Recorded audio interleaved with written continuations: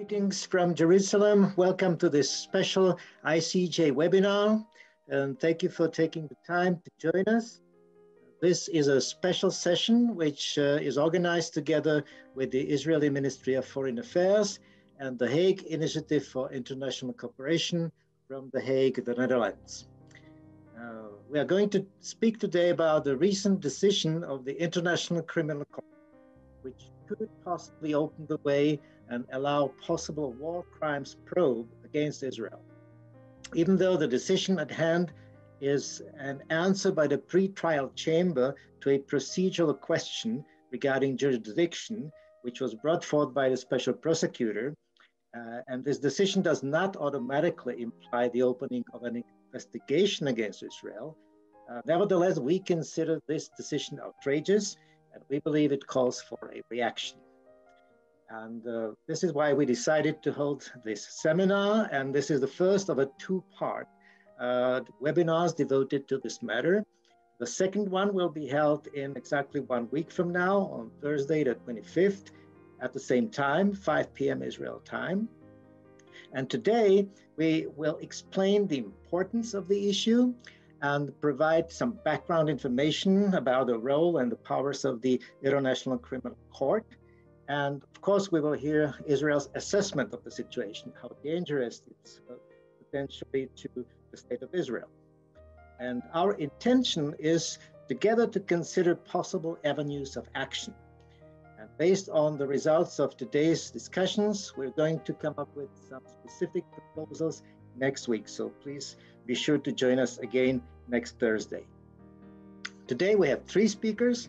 Each will give about a 15-minute presentation, and then we will open the floor to questions and comments. We have several distinguished panelists among us. They can be seen on the screen, and they will have the priority in expressing the comments. And then, in addition, anyone from our international audience, and I would like to welcome you all. We have about 80 people who registered for this webinar. So all of you can ask a question by simply writing in the chat. Subject to time limitations, we'll try to give the floor to everyone.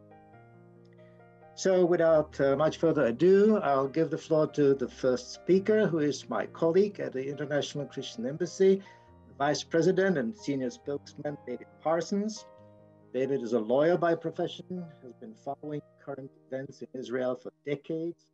He is also a writer and a Middle East specialist, and also one of the co-authors of the US Congress Jerusalem Embassy Act, which was passed way back in 1995.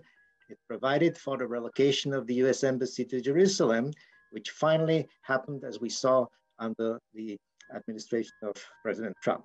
So David, please start and explain to us what this decision and the ramifications are all about.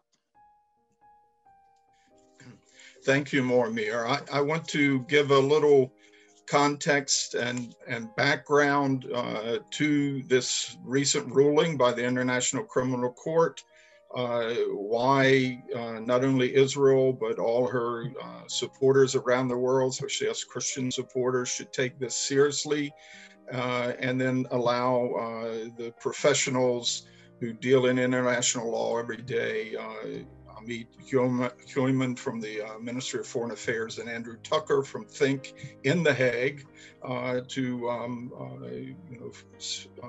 build on the background and knowledge we need in order to fight this. But the Christian Embassy has been monitoring this over recent years, and looking at this ruling, we decided to really come out using our international network and working with other friendly organizations, respected organizations, to oppose the International Criminal Court's recent ruling to unlawfully extend its jurisdiction so that a war crimes probe could be launched against Israel. We see this as a highly selective and biased move, which has stretched international law beyond recognition and even opened up the court to justifiable accusations of anti-Semitism, as was recently suggested by Israeli Prime Minister Benjamin Netanyahu in his response to the ruling. And we can first say that ruling is absurd on its face. The jurisdiction of the International Court, as we'll learn from the experts here, it is a court of last resort. It is somewhat consensual. And if you're not a member of the state, you're not supposed to, and you also have serious proactive judicial mechanisms in your own country that deal with some of these crimes that are being mentioned, then you shouldn't be bothered by it. And Israel is not a member of the Rome Statute that governs the ICC, and it does have a very active and respected judicial system, including in the military, to deal with some of the crimes they want to look at, or alleged crimes, should I say. In addition, the Palestinians do not qualify as a sovereign state under the Rome Statute governing the court, and therefore the court had no legal standing or authority to investigate and charge Israel with war crimes in the so-called occupied territories. And I think what we're witnessing is an overzealous chief prosecutor bending international law to empower her quest to indict Israelis on invalid and unsustainable charges. We'll look at this in just a minute. She's been working on this for a while. It's fortunate that she's going to have to step down in June. Her 9-year term is over. But when we look at this, the reason it's so biased, the ICC is overlooking daily war crimes being committed by other brutal regimes, such as Iran and Syria, against their own people. And instead, the ICC is seeking to prosecute Jews for building balconies on their homes in East Jerusalem as if they were Nazi war criminals. This is why it's so outrageous and something that we really want to step up our actions against it. This ruling did not happen overnight. I believe it's part of a wider Palestinian diplomatic agenda that has been building since the 2001 Durban conference to delegitimize and dismantle Israel. And in terms of the ICC, it has been building for 5 or 6 years during the term of this chief prosecutor, Fatou Bensouda. And we'll look at this timeline in just a minute. But it does reflect the access and influence which the Palestinians and their global allies have in United Nations organs. And sadly, they have a large, effective network of pro-Palestinian NGOs and human rights groups, which constantly pressure these UN bodies to take actions against Israel. And I'd have to add with regret that this network is often funded in large part by other member states, like the European Union puts a lot of funding into some of these groups that are constantly agitating against Israel. And the ICC ruling represents a significant advance on 3 key prongs of this Palestinian agenda since Durban. And I'll share my screen here so that we can look at these one by one very quickly.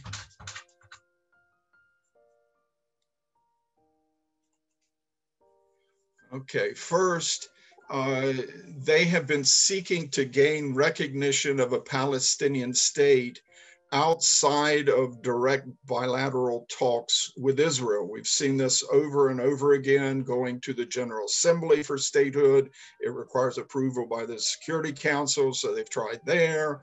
That was blocked, but they've been able to get observer status in a lot of UN organs, even recognition as having a state in some of these UN forums.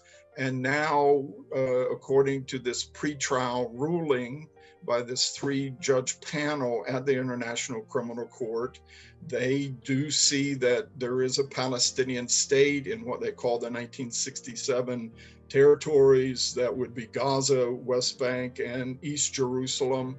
And therefore, it's another significant advance in the Palestinian bid to bypass Israel in gaining universal recognition of a Palestinian state without having to make the compromises with Israel needed for peace. Number 2, they seek to undermine Israel's legitimacy and in particular, its right of self-defense. This was one of the key agendas coming out of Durban, the whole delegitimization, demonization, and dismantling of Israel, as some called it, the 3Ds. But we've seen a specific fight to try and strip Israel of its right of self-defense. And this move in the International Criminal Court would even allow the international community now to go back and look, especially at what happened in the Gaza conflict in 2014. It was the third Gaza rocket war. I imagine they would wind up looking at all three of the rocket wars in 2009, 11, and 14. Also the march, what they called the March of Return, which were really violent protests along the Israel-Gaza border in 2018. And they're wanting to identify and try Israeli leaders, political leaders and military leaders on charges of war crimes, crimes against humanity in these incidents. There's also a certain peg about Palestinian prisoners that is involved in this. But once again, it's part of an agenda that if Israel is not legitimate, then they do not have a right to defend themselves. And this is all a battle of trying to strip Israel of the right to defend themselves against rockets, against terror tunnels, against terror attacks, against any means of attacking it. And third, the Palestinians are seeking to uproot the Israeli communities in Judea, Samaria, and we have to add East Jerusalem to this by discrediting them, delegitimizing them, and now even criminalizing settlement activity. And of course, there has been slow incremental progress in this and other UN organs. One of the most serious milestones in this effort, the dark milestone, the UN Security Council Resolution 2334 in December of 2017, as the Obama administration was leaving office. They not only refused to cast a veto against this resolution, but there's credible reports that they helped arrange it. But this is a very bitter resolution against Israel that decreed that the Israeli settlement activity is a flagrant violation of international criminal law. And what the ICC, at least this chief prosecutor, is trying to do is to turn settlement activity into a criminal activity, to actually say it's a war crime, similar to what, this is part of the Geneva Conventions, which were enacted after the Second World War and after the Holocaust. And these conventions on warfare were trying to aim at some of the atrocities committed by the Nazis, particularly against the Jews, including the mass forced transport or transfer of populations in and out of an occupied territory. And this was declared a war crime, a crime against humanity. Afterwards, part of the Geneva Conventions, it's banned under it. And what they're trying to say is that the Jews moving into the biblical heartland of the Jewish homeland here in Israel, and including in Jerusalem, that this is not only a violation of international law, it is a crime. That if someone in East Jerusalem wants to build a balcony on their home, a Jewish person, they are committing a war crime as if they were Hitler. And this is outrageous to us, and we want to really come against it with all the moral authority that we can. And when I speak about the timeline of how we got to this point and how the Palestinians, how it's part of an agenda that's been with us for about 2 decades now. The Palestinians have been working on the International Court during this time, and they've had some good progress with this chief prosecutor, Fatou Bensouda, during her term. And they first managed to convince her in January of 2015 at the Palestinian request to open a preliminary examination of the situation in, quote, Palestine. And on December 20th, 2019, there's a lot of other things on her plate as chief prosecutor, but they took their time, were fed information, all sort of, the Palestinians were really able to lobby and get the information in. Bensouda announced December of 2019 that there was a reasonable basis for opening an investigation into the situation in Palestine. January 20th, this would have been about a year ago, a pretrial panel of judges rejected the chief prosecutor's initial request to examine this issue based on a technical issue. Her 110-page brief was too long. And they told her to whittle it down some. Within a couple months, April 30th, 2020, she had resubmitted it as only 60 pages. They said, okay, and have been proceeding from there. Just within a month, the ICC had asked the Palestinian Authority for a clarification on PA President Mahmoud Abbas's statement that the Palestinian Authority would no longer be bound by or abide by the Oslo agreements. And they wanted to clarify. Of course, Abbas has said that many times, but this time he really meant it, and the court at this stage in the process said, can you clarify this for us? And you can see there's been this Israel's been on the sideline watching all this, but a direct dialogue with the Palestinian Authority over this whole probe, this whole effort.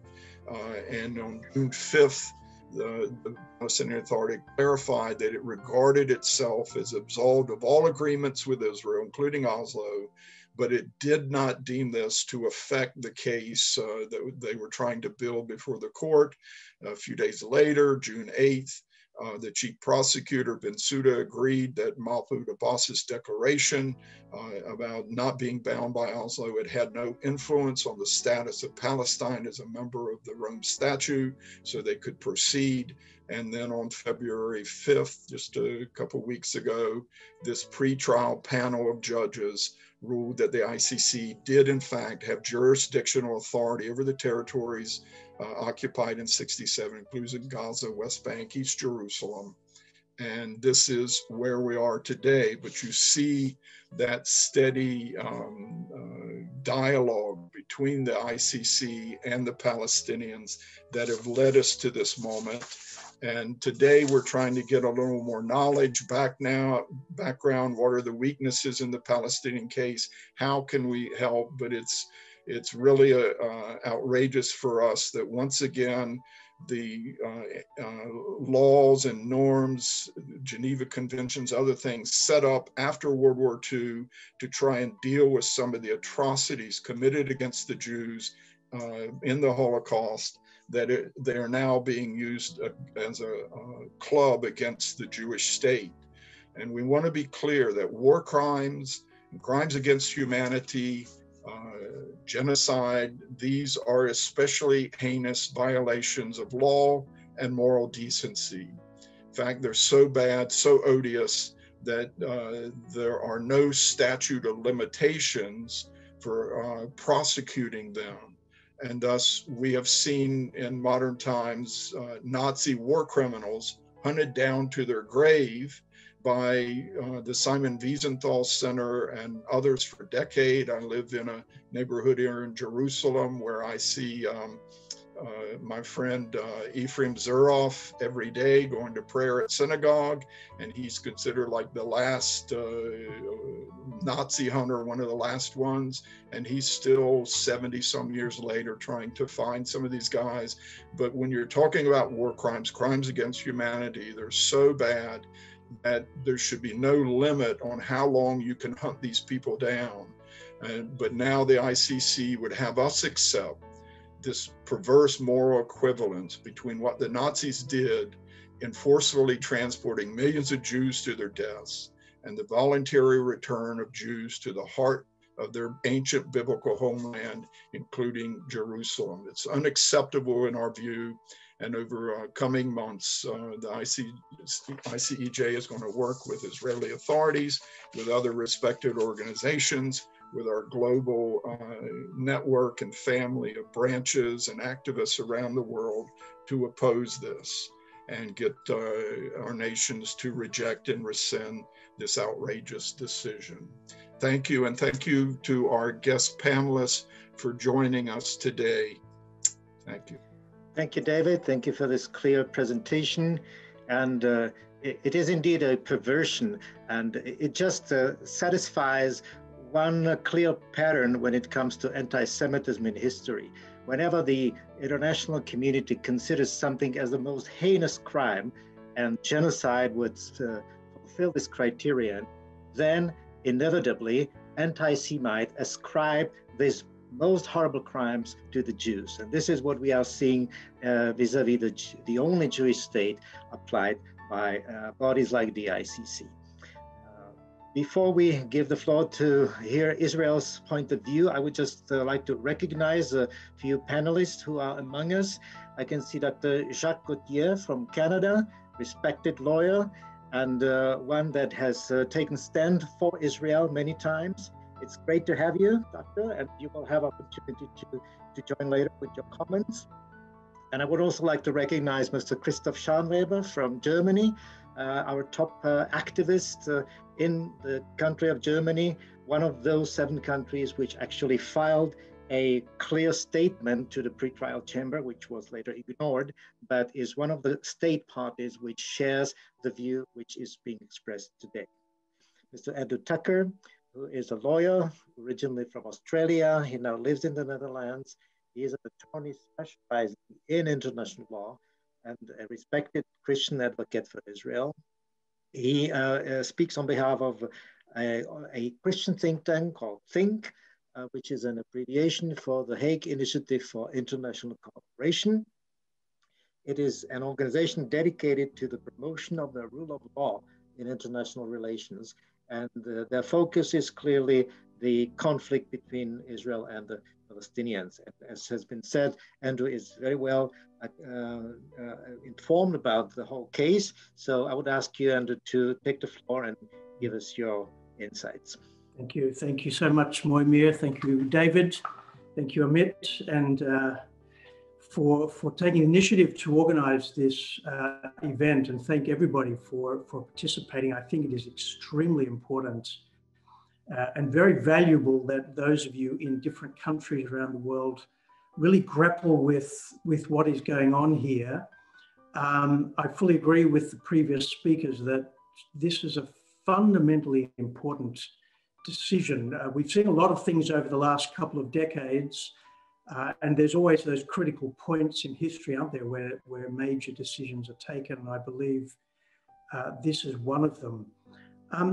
I'd like to just take a little bit of a step back, if you like, and think about some of the bigger issues that are raised by the decision. I think David and Amit have explained extremely well what was decided, and I think the key legal issues that are raised. First of all, I think the fact that this took a year for the court to come out with this ruling is in itself significant. And as Amit mentioned, it's a ruling by 2 of the 3 judges. And there's a very significant and substantive minority opinion being issued by the Hungarian judge, Peter Kovac, which raises a whole bunch of issues. And I think many of them offer interesting, not only lines of argument, but I think fundamental positions which we can use later as we think about how to raise arguments about this and to whom can we raise those arguments. There are three, I think, levels at which we can sort of think about this decision, and I'll touch on a number of them. One is the very technical legal analysis of the decision. Was it a right or was it wrong? Did they get the analysis of Article 12.3 of the Rome Statute right? We can have arguments about that. I think they got it fundamentally wrong by deciding that when the Rome Statute talks about a state, it simply means a state party. And in their view, any entity that accedes to the Rome Statute becomes a state party and therefore is a state in the terms of the statute. I think there's an illogical reasoning there at a technical level. Secondly, there's a more strategic level to this decision, which I think is the level we probably need to think about. And there's also some very fundamental conceptual issues. Now, I've got five points just to touch on, and I think will help us perhaps a little bit. First of all, this whole issue of statehood. Now, really what you have, and I think you see it very much in the majority as opposed to the minority view. The majority is a French judge and an African judge taking a view about statehood. They say we don't need to look at the issue of international law. We simply decide that if the General Assembly has decided this is a state, then that's good enough for us. And to be honest, I can understand this line of reasoning. If I were in the court, I don't think I would want the court to be getting into this hot potato of whether this thing called Palestine is or is not a state. The court was confronted with, I think, over 50 by leading international. I'm afraid we have some problems with the connection. Let's hope that Andrew comes back soon. His line is not working at the moment. Yes, right, Andrew. I think that we lost you, but I see you're back. So we give the floor back to you. And please continue with your presentation. Okay, thank you so much. I'm terribly sorry about that. So the point I'm making is actually about these mindsets. And this point I think we need to stress is we have two very fundamental worldviews going on here. There's the worldview of the international criminal arena that, and we see this in the judgment where the court says, the purpose of the Rome Statute is to end impunity for international crimes. If we think there's a crime out there, then we will interpret the statute in such a way that we can tackle that crime. The prosecutor thinks there are crimes being committed by Israelis and Palestinians. Therefore, the court says we interpret the statute in such a way that we give ourselves jurisdiction. And I think this reflects this very dominant line of thinking in international legal world of the international criminal lawyers. And international criminal law and human rights law has become the fundamental paradigm today through which, the lens through which people look at the world. And unfortunately, they see Israel as being the perpetrator and the Palestinians as the victim.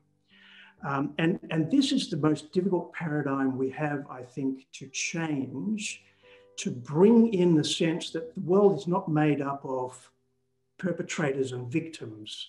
This is a complex dispute. The Middle East is complex. This dispute is complex. And it's about two peoples having different perspectives, fighting or arguing about a piece of land and authority and sovereignty and so forth. So these two worldviews, I think, are problematic.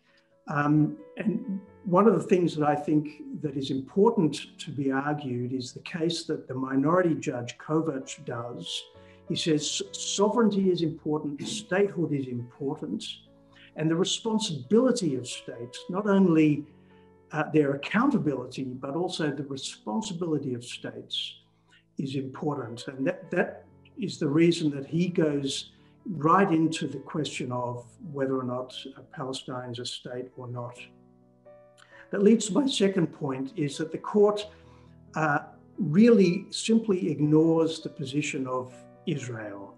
It says this is just a dispute between Israel and the Palestinians about borders, and their reasoning is that our decision does not affect that dispute because we're not making a decision about borders. Therefore, we're not interfering with the sovereignty of Israel. Now, I think that's fundamentally wrong because necessarily this decision, if not directly, then indirectly, it's going to have a normative influence and effect on people. They will see and they will be confirmed in their perspective that Israel's legitimacy is limited to the so-called 1967 lines, which for many reasons is fundamentally wrong. So at that level, I think the court has got this wrong, and there's a real issue here about undermining Israel's right to territorial sovereignty, its right to equality in the international legal order. I think thirdly, perhaps most fundamentally, is the question about how we look at the territories. And I believe this is the core as well of this decision. It's about how we frame the way we look at the territories. And again, the court sees these territories, everything outside the Green Line, as effectively belonging to the Palestinians. They say Palestine may not be a state fully according to international law. Nevertheless, implicitly, the Palestinians have a right to statehood over all of those territories. Now, this, I think, is also a fundamentally incorrect framing of the issues. Unfortunately, it is the majority view out there in the international legal world. Most international lawyers, and we saw it when the annexation issue flared up in the middle of last year, you know, hundreds of prominent international lawyers putting up their hand and saying Israel has no rights to sovereignty outside the Green Line. Now, the Judge Kovac, the minority judge, takes a different view, and he says, this is the reason why he says the Oslo agreements are so important, because they reflect the fact that these are disputed territories. Israel's sovereignty and the sovereignty of the territories has not been determined. No international tribunal, not even the International Court of Justice, has made a determination about where sovereignty lies. This is the view that Israel has put and tried to put strongly, and I believe other states need to confirm that sovereignty is still to be determined over these territories. And the reason the Oslo Accords are so important, or one of the reasons, is that it creates a process for that fundamental issue, amongst others, to be determined. And the only way it can be determined is through the negotiating process of the parties. Which leads to, I think, an issue about negotiations. I think a lot of work needs to be done still to explain why negotiations are so important and necessary, also legally speaking. I don't believe this has necessarily been explained or understood well enough. Israel's position, and in fact the international community's position, is that the only way that Palestinian statehood can be achieved is through negotiations. Now, if that's true, if negotiations are required under international law, then that means that both parties, Israel and the Palestinians, need to be respected in their positions and not be, and parameters not imposed upon them, which is effectively what this kind of decision is doing. So I believe going forward, one of the discussions that needs to be had is about why negotiation is important. And one of the reasons it is important is because sovereignty has not been determined, at least as far as the West Bank is concerned, outside Jerusalem. Let me move just to To the point then of settlements, and this raises the issue of Jerusalem as well. There are two kinds of war crimes that the prosecutor believes that have been committed. One of the war crimes related to the Gaza conflicts. Since 2014, the court potentially has the right to investigate those crimes by Israelis and, according to the prosecutor, Hamas leaders as well. The other set of crimes relates to settlements, or so-called settlements. She believes that these settlements are illegal, or at least Israeli policy to enable the settlements to be created is a war crime. The fact that she believes that is used by the court to justify granting itself jurisdiction. Now, we have to realize settlements is one of the provisions of the Rome Statute. It comes from the Fourth Geneva Convention. It's the crime of deporting or transferring the population of the occupying power into the occupied territories. This provision has never been the subject of any proceedings anywhere in the world. The court is getting itself into an area here which is not only legally but factually extremely complicated, has never been the subject of international proceedings. But I believe this is really what the prosecutor wants to get her hands onto, and which she sees as being perhaps even the most fundamental war crime in her view. There is a distinction to be made between Jerusalem, or so-called East Jerusalem, and the West Bank, the reason being that Israel has clearly asserted its sovereignty over East Jerusalem since 1967. The international community has never accepted that, but Israel has a much stronger position there to say that it has sovereignty over East Jerusalem. I think that needs to be argued, it needs to be articulated, because it has control, and it has clearly, through its application of Israeli law and jurisdiction to East Jerusalem, asserted its sovereign rights. The West Bank is more complicated because Israel has not taken that position. Therefore, it is going to be more difficult for Israel or others to claim that these are not occupied territories, or that the settlements are somehow illegal. The court will have to, if it moves down this line, explain the elements of the crime, which I say are legally complex, and there will be an enormous factual issues about proving that specific settlements have involved deporting or transferring Israeli civilians into the territories. As we know, all Israelis living there are doing so voluntarily. They've not been forced by the state of Israel or anybody else to live there. So there's a whole bunch of issues there which I think the court is going to have difficulties with. Leads me to my final point, that is really going forward. The question now is, what will the prosecutor do? We have a new prosecutor who will come in June. It's the British international criminal lawyer, Karim Khan. He is a leading light in international criminal law. He has his own persona, he has his own view of things. He will take a fresh look at this. One of the issues that will be discussed is whether this decision means that the prosecutor is obliged to proceed with an investigation. I don't believe so. I think this prosecutor will have the discretion to decide. The court is under enormous pressure. Again, an important point, I think, to realize. The court has failed fundamentally in its mandate over the last 20 years. Many states are dissatisfied with the courts. The states' parties have subjected it to a review. So this new prosecutor will be under a lot of pressure to settle priorities. And I think the argument needs to be made that this, certainly the settlement issue, is not an area that the court should be getting itself into. There are much more fundamentally problematic war crimes that the court should be dealing with. My final point is, I think the state parties, one of the points the court made was, it's the state parties who accepted Palestine into the UN as a non-member state.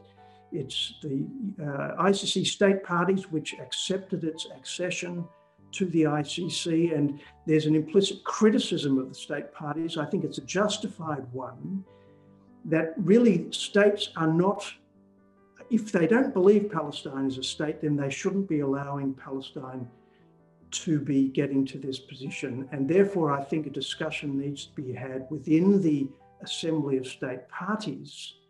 And as we've seen, a number of states have already said they're not happy with what is happening, that pressure is put on the prosecutor and potentially even the legal process from within the Assembly of State Parties to challenge the decision. So this is just the beginning, I think, of a very long road, and I think there are many opportunities for challenging what is a very problematic decision.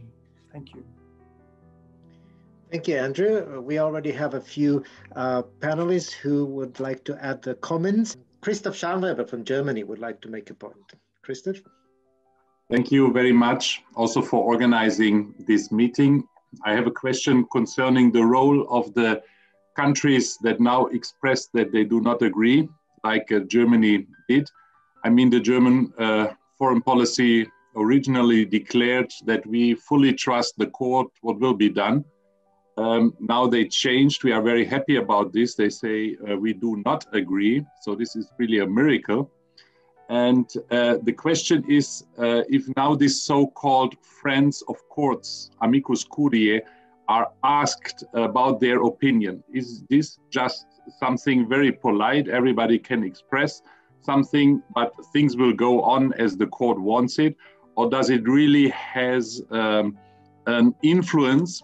And the second question is, if the chief prosecutor is changing in June, then can be done something pragmatically so that the whole trial and the beginning of the trial can be postponed. I mean, whoever is a lawyer here in this meeting understands that you can do a lot of things sometimes so that the trial does not start, and a lot of things are discussed before. So what would be a pragmatic solution so that this trial against Israeli soldiers cannot start? I mean, we all can agree that we do not like what the ICC does, but this doesn't change a lot. So what can be really done, and what can our countries done, or is there something we can do in order to lobby in our countries for that case?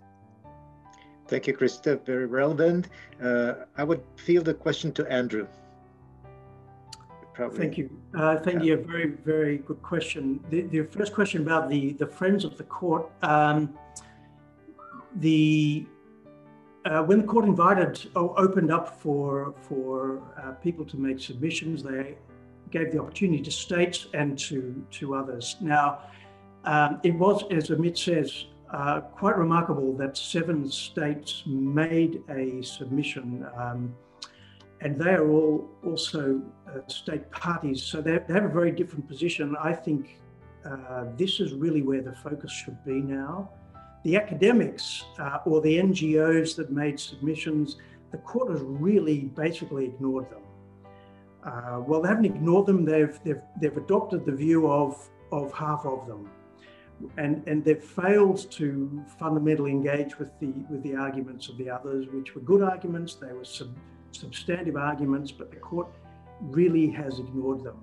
And there's no process for them now to get back involved in the decision. So therefore, I think the opportunity is for the state parties like Germany, like Austria, Hungary, the Czech Republic, also Australia, Brazil, Uganda. These are the states which I think need to be lobbied, I think, in a positive sense, and they need to be encouraged to be taking a proactive view and getting other states around them to, I think, challenge the decision and convince the new prosecutor, because as has been said, he has to establish the new priorities.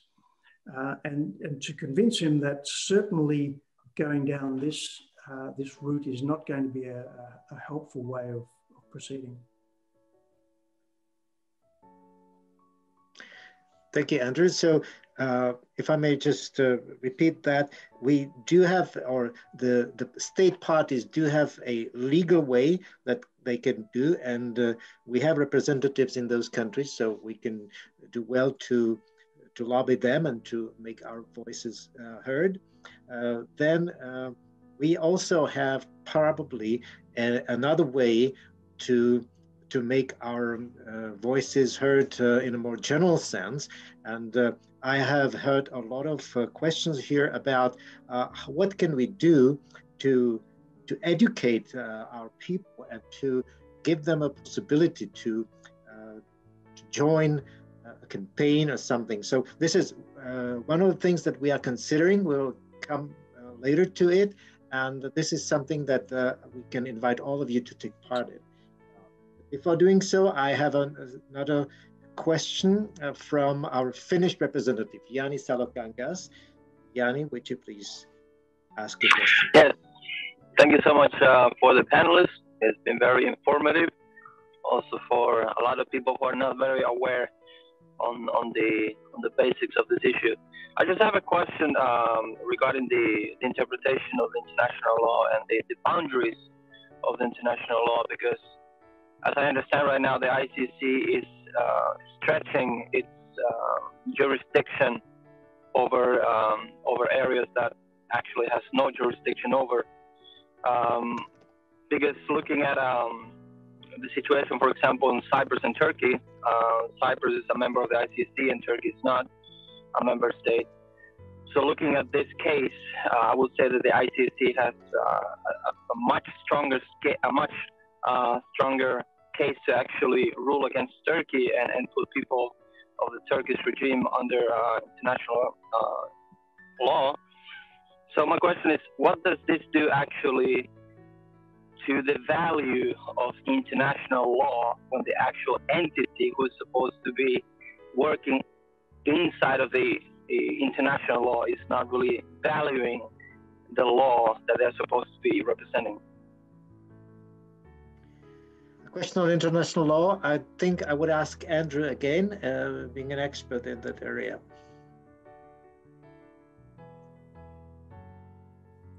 Sorry, it's a very good question. Thank you. The problem is international law is, in a sense, what you make of it. A lot of people are actually saying this is actually a very good development of international law. The international community should be accepting less than state parties. There's a very strong line of thinking out there that we should get away from sovereign states, and we should be opening up the international community to entities like Palestine, which are less than states. So they would see this as being an affirmation of international law.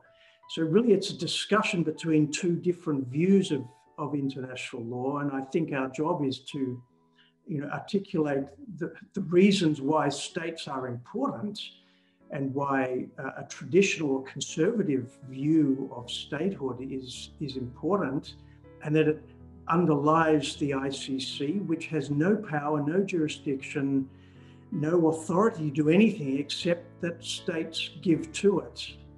And that's an argument that needs to be made very strongly. So I agree there's a very big difference between the Cyprus case and this case, for the very reason Palestine here is, universally understood not to be a state, yet it aspires to be a state. Everybody wants it to be a state, apparently. A lot of people do, but it's not one yet. And we need to articulate why that's important.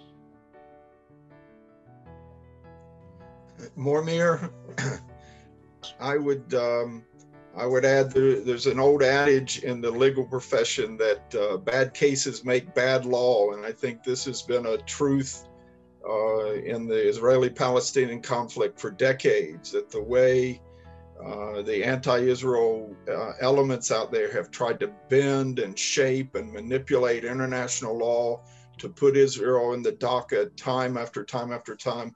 It's actually undermined universal human rights laws, universal criminal laws, and all of these things in a way that is very unfortunate for the whole world community. Yeah, May I add one more point? Sure. I think that the answer is actually simple to this question, because this decision of the court completely distorts international law. And as was said by Andrew, the court can judge only country states that are member of the Rome Convention, and Israel is not a party to the ICC, and it has not consented to its jurisdiction. Only sovereign states can delegate jurisdiction to this court, and there is no Palestinian state. And thus, with this ruling, this court becomes a political tool and not any form of institution that makes justice. And I want to add one more thing, and to say that last week in our synagogues, we read in the Torah portion of Mishpatim. It's Exodus 21 to 24, and this Torah portion begins with the words of God that were directed to Moses. These are the Mishpatim, these are the laws that you shall set before them. And basically this is the continuation of the 10 commandments. And when you look at the operation of this court, you see that justice and this, the ruling of this court are completely apart. There's no justice. It is only a political tool, and thus it completely distorts international law. One more thing that has to be said again is that this court was established in order to confront mass atrocities that really deeply shock the conscience of the entire humanity. And it was not established in order to pursue democratic states that are completely committed to the rule of law. So this is my 2 cents. Excellent, Sharon. Well, we are coming to a close of our session, and I think there's a universal agreement among us that the decision of the law of the ICC is deeply flawed. Now the question needs to be said, what can we do about it? What can we do? We are here representing a global network of activists. Some of our lawyers, some of us are lawyers, some of us are people who have access to politicians. So what courses of action can be considered in order to try and prevent, first of all, the investigation, or what kind of influence can the public have, in fact, or through the member states? What is the possibility that we could possibly do? Anyone?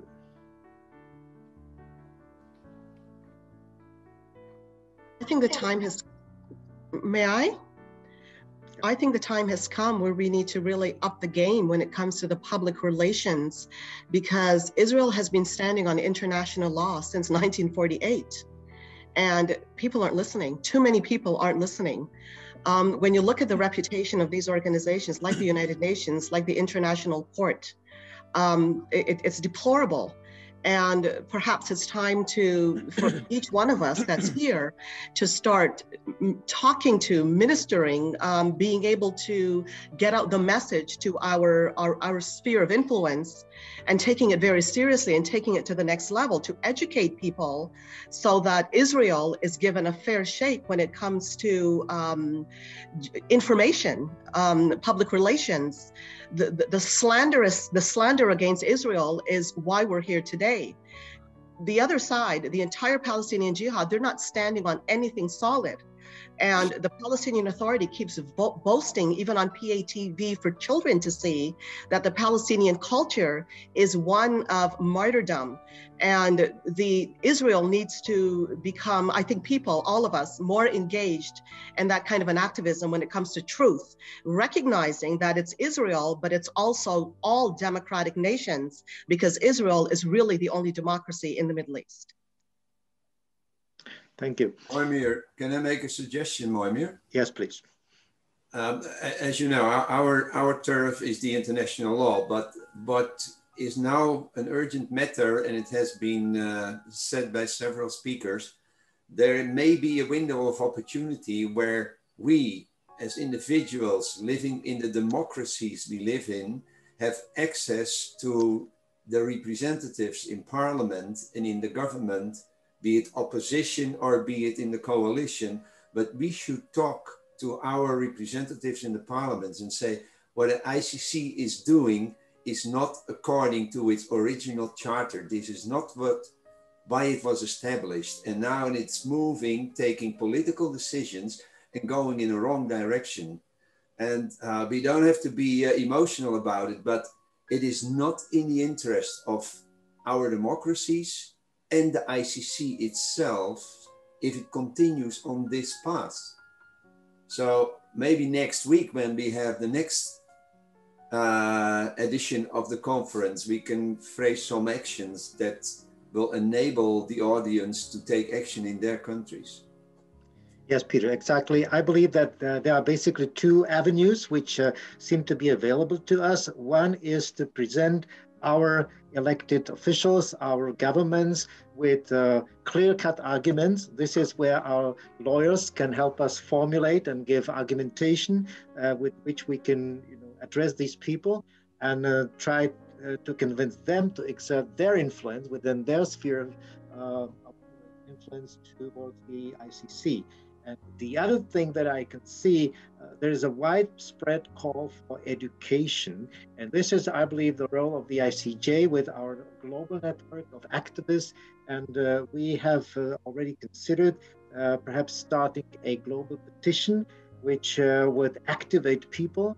And in the wake of that petition, we would also provide some basic information which could be shared and with which people could educate their communities, their churches, the leaders, and so forth. So this seems to be the two paths that we can take simultaneously, using the body of arguments in these two ways, political and let's say social or global. And we are going to do our homework and bring some concrete proposals to you next week. So stay tuned with us, and also you can talk to your friends and people who could make a difference in this matter and invite them to join us next week. I will give the final floor to David if he would like to wrap up the discussion today. Yes, we want to invite everyone to come back during this same time slot next Thursday for part 2 of this webinar series on the ICC ruling, where we're going to talk about what we can do within our own countries and together as a worldwide movement, teaming up with other organizations. We'll have a whole new set of panelists to do this, but this was an educational background context, very good presentations by the fellow panelists. We want to thank y'all again. And next week, we're going to talk about call to action, what we can be doing, and try and have some materials ready at that time for people to equip them and mobilize them in this battle. It's a case of the enemy isn't sleeping, and we have to stay at the wheel ourselves, our hands to the plow. But we have a God who neither slumbers nor sleeps, who watches over Israel. So we don't have to fret about it, but we have to do our moral duty towards Israel and the Jewish people and state in defending them from things that Christians used to do to them and that are now considered atrocities and criminal offenses. And we know Israel does not belong in that category now. Okay. Yes. Thank you, David. Once again, thank you all our panelists, Amit, Andrew, and David. Thank you to all of you who participated actively. Thank you. We had almost 128 participants at the height of the session. Just for your information, it has been recorded. It will be available on YouTube and I believe also on Facebook. So you have this recording also available to you later on. And again, if you have any particular specific points, you can send it to us in the meantime. And next week on Thursday, we're going to present some specific proposals hopefully we can move the thing forward in our common effort. So thank you very much. God bless you. See you next week.